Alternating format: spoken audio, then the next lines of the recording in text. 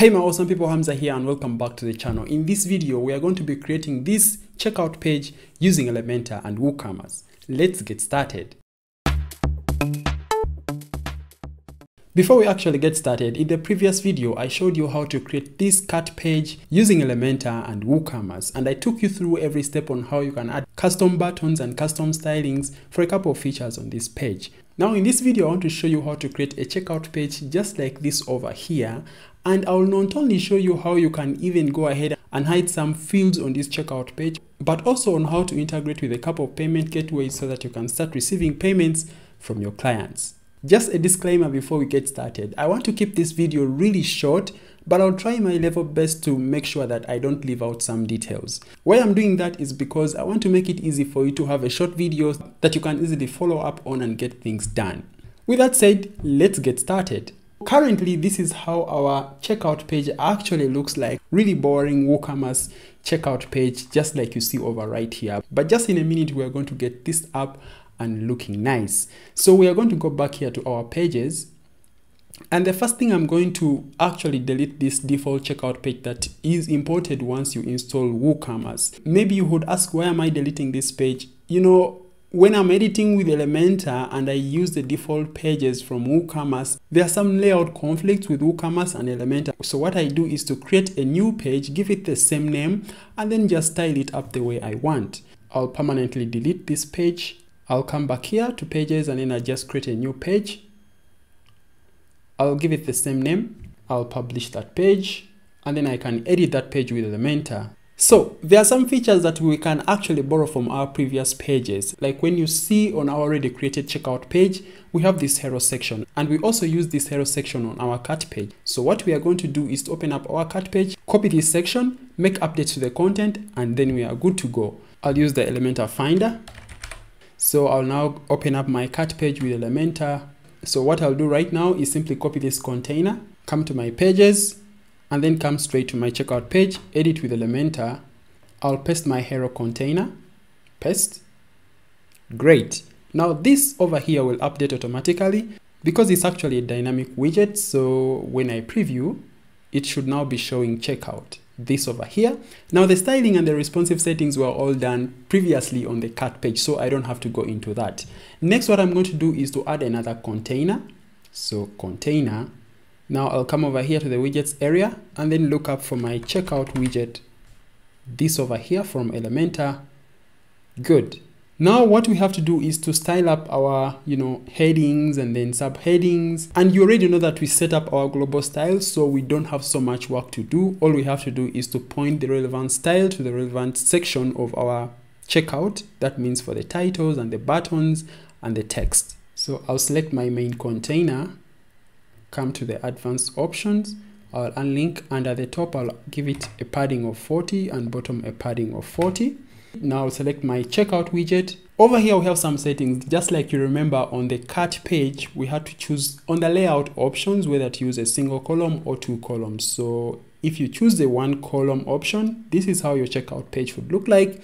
But I prefer to use the two column option, and then we can as well stick the right column side in case you want that your client has that experience of the sticky column. And now over here we have the billing options or the fields for the billing options, and then down below here we have the additional information, like for example down below here. So we can actually enable or disable this. And before, we actually didn't have this option for Elementor, but once they release the checkout widget or the WooCommerce updates, now we have the option to disable the additional notes over down below here, which is sweet. And then here your order, so the order option. Down below here, the summary, and then we have the coupon option, the coupon section, and then the section where you actually make the payments. And once we integrate with our payment gateway, then we'll be able to choose or select between the payment gateways that our client can actually use or that our client can choose to pay with. I hope that actually makes sense. So now when we go to the styling options, so we have the section option, which enables us to kind of style up how these sections are going to look like. For example, we can change the background color for the sections, and in this case I want to make it pure white. And you can even go ahead and add padding, so you can add an extra padding of like 50 or 500. That's how it would look like, but that would be crazy. And then you can as well add margins and paddings. You can add borders to your sections. So for example, over here I can say a solid border, and I want all of a border of 10. So that's how our sections would look like, but we don't want to have any borders on our sections. So now let's go to the typography option, and this is where we can set up how our styles for the titles, for the secondary titles, descriptions, messages, checkout boxes, radio buttons. I'm going to speed up this section and style up everything. Once I'm done, I'll take you through the settings of what I did for every section, and then we are good to go.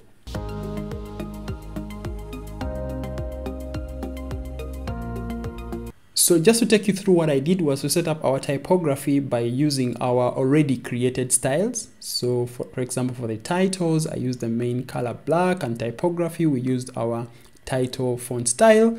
Subtitles, we also styled them up using our styles, just like I showed you. The radio buttons, yeah, the link colors, this over here, for example, here, this is a link, and this is a link, and another link that would show up in case someone wants to apply a coupon.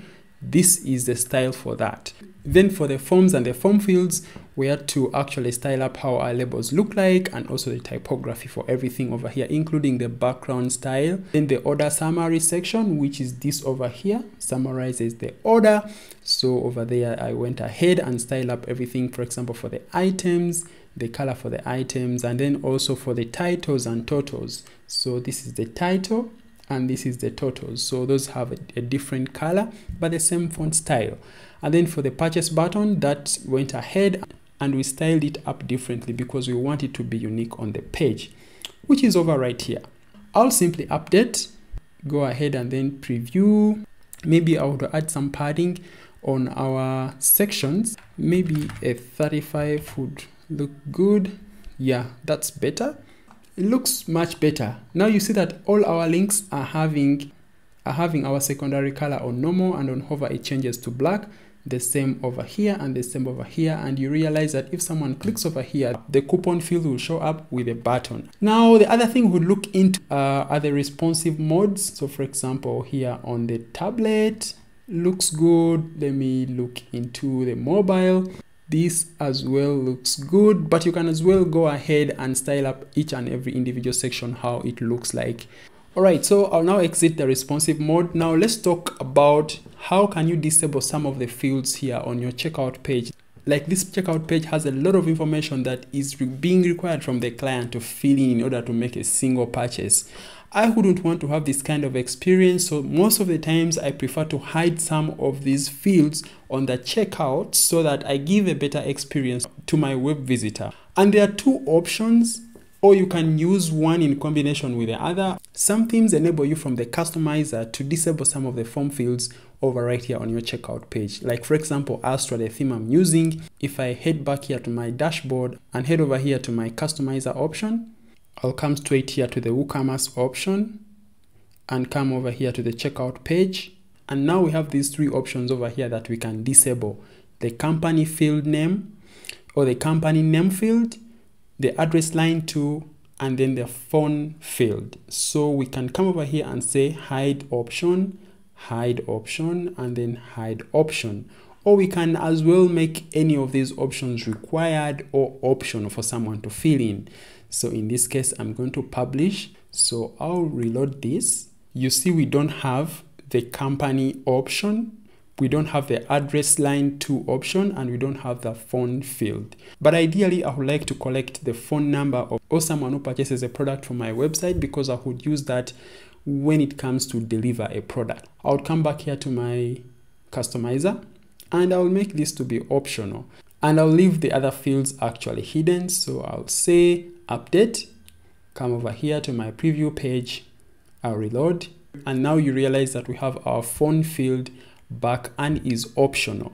Now the other way you can use to hide some of these checkout fields is by adding a custom WooCommerce function to your functions.php to hide some of these fields. So for example, I'm going to add a custom function to hide the address fields from the checkout page. And to do that, I'm going to come over here to the customizer. Obviously, I'll exit the customizer and I'm going to go to my theme editor. But currently, since I'm using the Elementor cloud, they don't avail us the option to edit our theme files by default. So I use a plugin to do that. If you're not using Elementor Cloud, you have the option to go straight to the theme files or to the theme editor, and then you are able to do that. So I'm going to install my plugin theme editor, activate the plugin. When I come now here to appearance, you see I have the option to access the theme editor. I'll go straight to the theme editor option. And now we want to edit the functions.php file. So I'll select that. And this function.php file is for our child theme. I'll come over here to the very last line, and I'm going to add my custom function. And this will remove all address fields on checkout page. This is simply a comment to guide me and you to know why you added a certain function at a later date. So what I'll do now is update. I'm going to come over here and then have a preview on our checkout page, and you realize that the address fields are all going to actually disappear. That's it. So we don't have the address fields here anymore. But the question is it the right thing to do? Or don't you want to have the address fields on your checkout page? It goes back on what business you are running. So for example, if you are selling digital products, why would you have to collect the address fields for the clients? You would simply want their names, their phone, their email, and maybe their country. But in case you sell physical products that you have to ship to your client's address, then this is not the best advice for you. I'll uninstall my theme editor plugin because now I no longer need it. I've simply edited my files and I'm good to go.